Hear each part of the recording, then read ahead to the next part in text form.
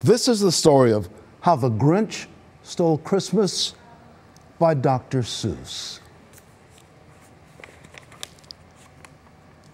Every Who down in Whoville liked Christmas a lot, but the Grinch who lived just north of Whoville did not.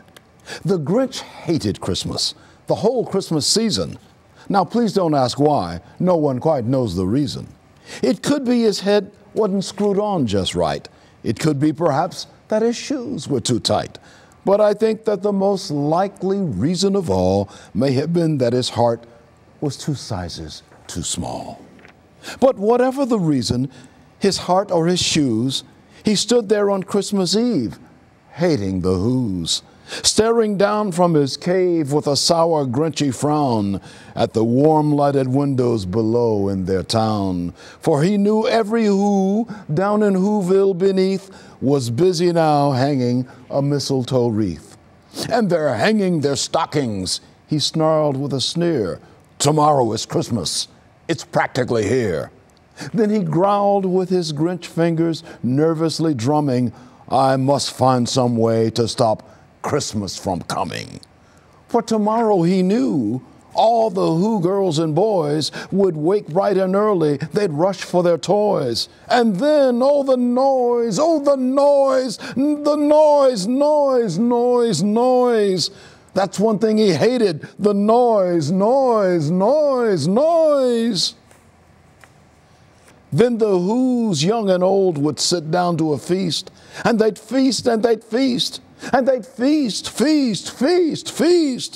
They would feast on Who punning and rare Who roast beast, which was something the Grinch couldn't stand in the least.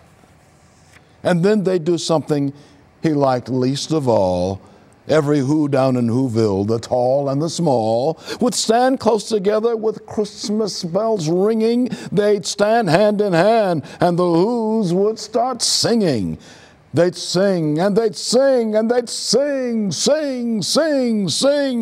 And the more the Grinch thought of this Who Christmas sing, the more the Grinch thought, I must stop this whole thing. Why, for 53 years I've put up with it now. I must stop this Christmas from coming. But how? Then he got an idea, an awful idea. The Grinch got a wonderful, awful idea. I know just what to do, the Grinch laughed in his throat, and he made a quick Santa Claus hat and a coat. And he chuckled and chuckled, what a great Grinchy trick. With this coat and this hat, I'll look just like Saint Nick. All I need is a reindeer. The Grinch looked around, but since reindeer are scarce, there was none to be found. Did that stop the old Grinch?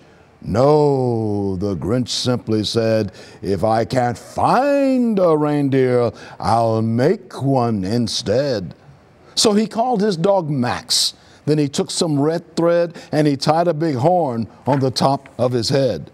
Then he loaded some bags and some old empty sacks on a ramshackle sleigh and he hitched up old Max. Then the Grinch said, get up. And the sleigh started down toward the home where the Whos lay a snooze in their town. All their windows were dark, quiet snow filled the air. All the Whos were all dreaming sweet dreams without care. Then he came to the first little house on the square. This is stop number 1, the old Grinchy Claus hissed, and he climbed to the roof, empty bags in his fist. Then he slid down the chimney, a rather tight pinch. But if Santa could do it, then so could the Grinch. He got stuck only once, for a moment or two. Then he stuck his head out of the fireplace flue, where the little Who stockings all hung in a row. These stockings, he grinned, are the first things to go. Then he slithered and slunk, and to smile most unpleasant, around the whole room, and he took every present. Pop guns and bicycles, roller skates, drums, checkerboards, tricycles, popcorn, and plums. And he stuffed them in bags. Then the Grinch very nimbly stuffed all of the bags, one by one, up the chimbley. Then he slunk to the icebox. He took the Who's feast. He took the Who pudding. He took the roast beast. He cleaned out that icebox as quick as a flash. Why, that Grinch even took their last can of Who hash. Then he stuffed all the food up the chimney with glee.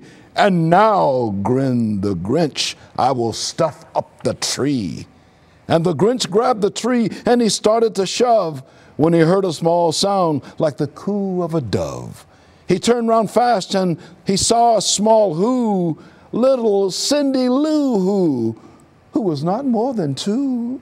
The Grinch had been caught by this tiny Who daughter who'd got out of the bed for a cup of cold water. She stared at the Grinch and said, "Santa Claus, why? Why are you taking our Christmas tree? Why?"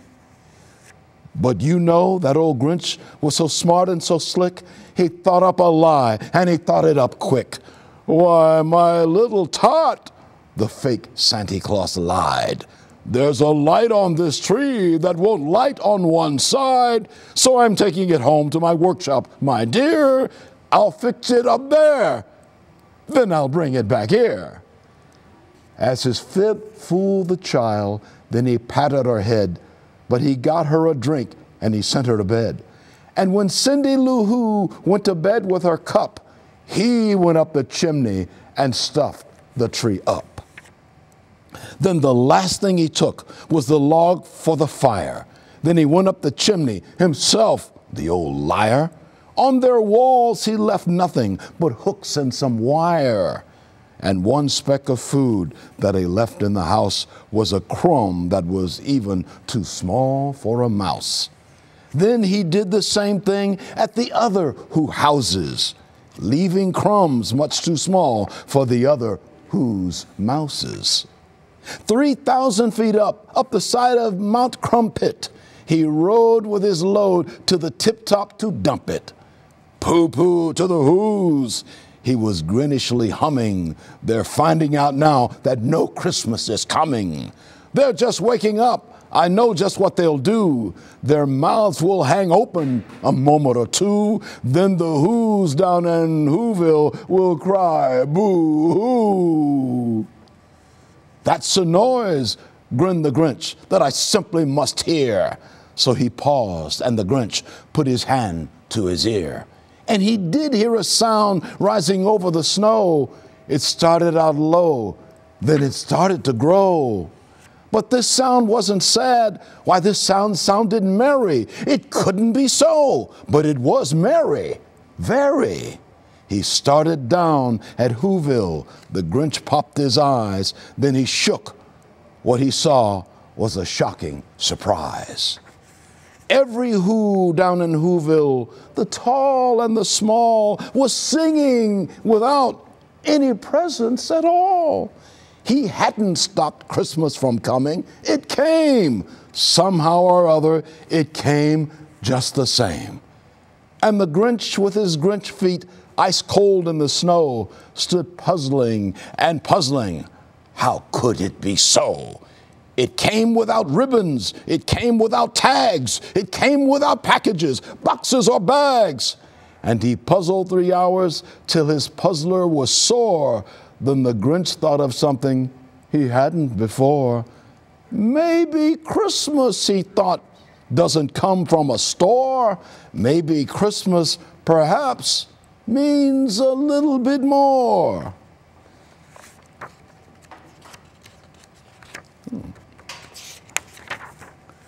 And what happened then? Well, in Whoville, they say that the Grinch's small heart grew 3 sizes that day. And the minute his heart didn't feel quite so tight, he whizzed up his load through the bright morning light, and he brought back the toys and the food for the feast, and he himself, the Grinch, carved the roast beast. How the Grinch Stole Christmas. The end.